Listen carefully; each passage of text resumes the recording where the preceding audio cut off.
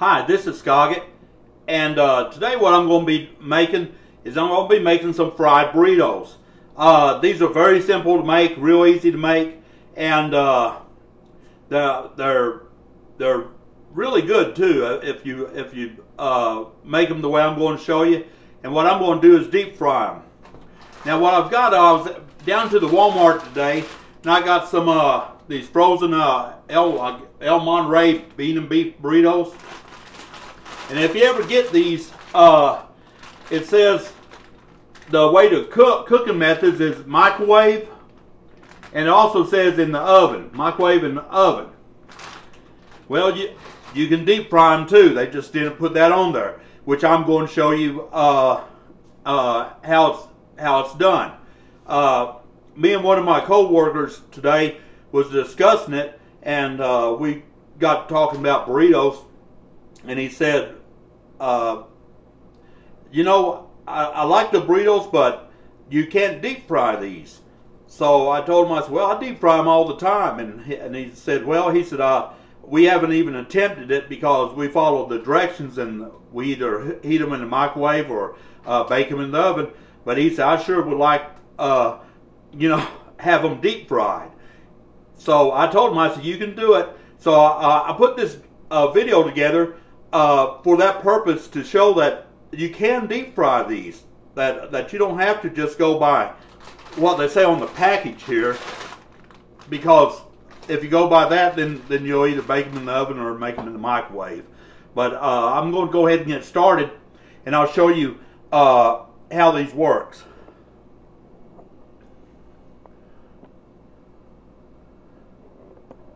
What I've got over here, I've got my deep fryer, and I've got it all set up to deep fry these. What I'll do is, I've got a couple of burritos I'm going to drop in here.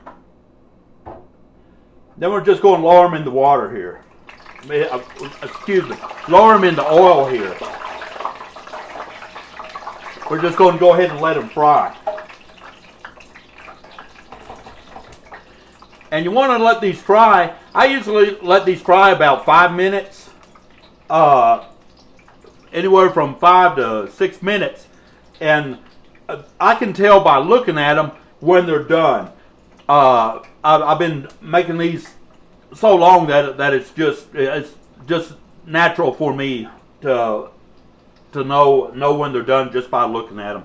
And I've yet to fail and have the inside where it's cold. It's always cooked all the way through, and they're really good if you fry them like this. And I prefer them fried over baked in the oven or microwave. Go ahead and take a little skimmer out here. This was off of a Fry Daddy, by the way. I just kept it because I use it all the time. I like this little device here.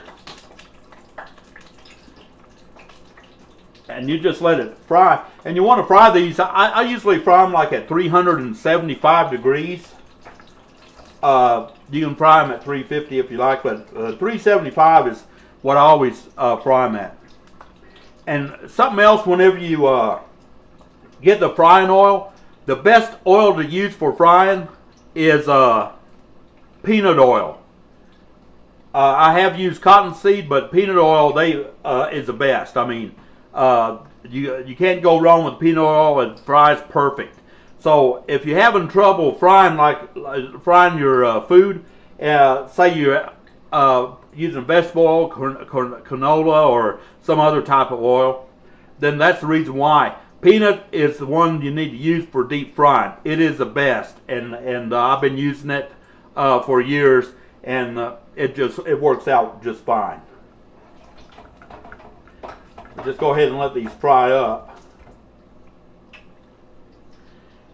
This little thing has a little timer on here on my fryer also, where I can set it for how many minutes I want, but like I say, I just tell by looking whenever they're done.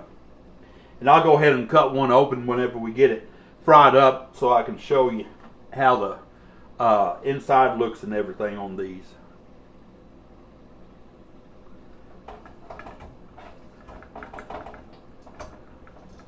And these are frozen solid. Like I said, I got them, was over to the Walmart and got them, and just got home with them, so they're still frozen all the way through, and that's why they should be. I found it's easier to make these when they're frozen than when they're thawed. When they're frozen, they just seem to work a whole lot better. They seem to fry better for some reason. So you don't have to thaw them out or nothing.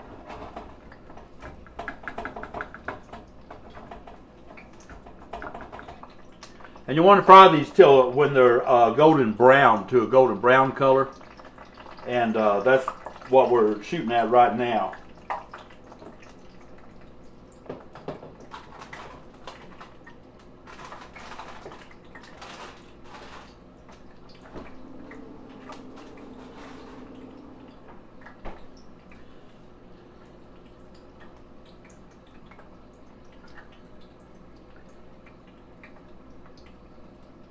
And my oil's getting kind of dark. I've noticed it just looking at it now, so I'm going to have to change it out. And like I say, you use peanut oil whenever you fry.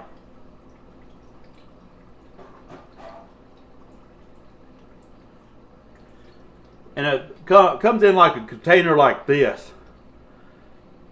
This is gallon size, and it will fill this fryer. This is all you need, is just 1 gallon for this fryer. If you have a Fry Daddy or some other type, it might take half of it, or maybe a little more.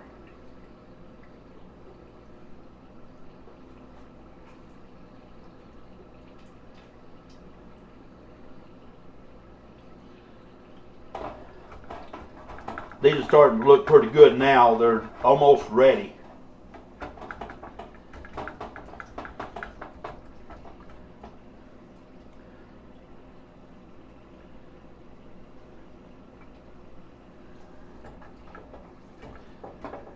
And see, if you notice also, the burritos is not coming apart. Excuse me, they're not coming apart or anything in the oil. They're staying wrapped, and every time I fry them, they come out like that. They come out wrapped and just perfect.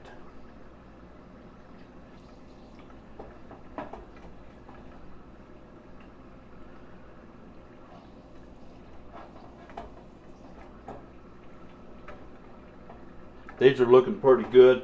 About another minute, and then we're going to pull them out, and then I'm going to go ahead and cut one and show you how it looks here.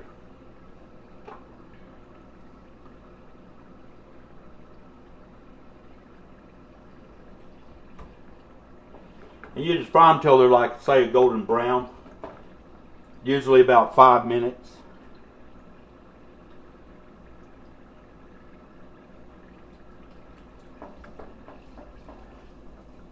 I think they're about ready now.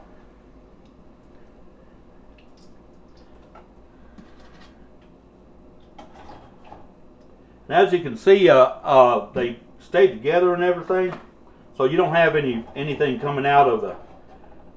I went ahead and turned it over there, but you don't have anything coming out of the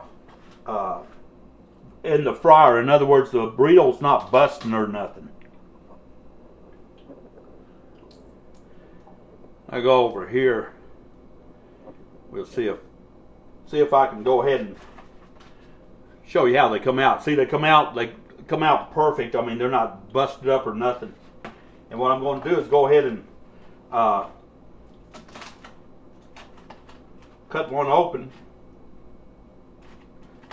And as you can see, the inside is fully cooked.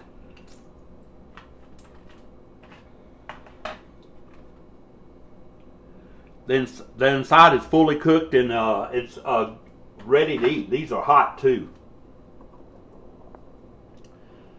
And I'm fixing to eat them. I appreciate you watching the video. And check out my channel. I have more interesting videos on it. And I just wanted to kind of clear that up with the El Monterey directions.